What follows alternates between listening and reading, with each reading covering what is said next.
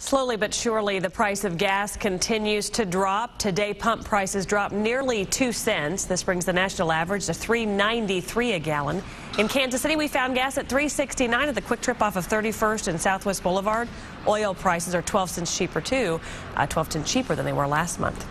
Are you having problems with your lawnmower's engine this spring? Well, the culprit could be what you're pouring into it. Tom Christensen went to a repair shop to find a solution to the growing problem. Nothing is more frustrating. You pull it, and you pull it. Then finally it comes to life.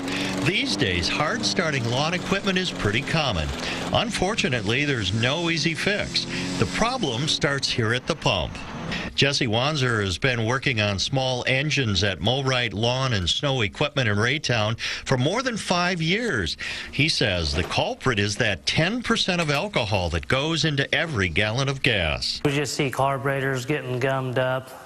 Sometimes we'll see water sitting in the bottom of the float bowls or rusting them out.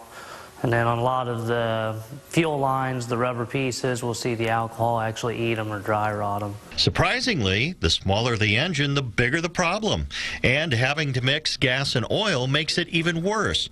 There are gasoline additives, and this airtight gas can helps keep your gas fresher longer. You can just tip it. It will not let air go in to mix with the alcohol. When you tip it, you use the plunger just to push it.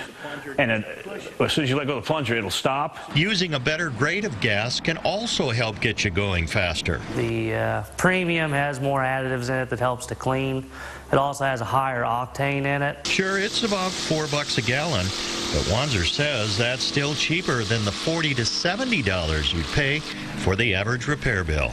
Tom Christensen, NBC Action News. Now here's another tip. Experts say mix only the amount of gas and oil that you can use in a matter of 2 or 3 weeks.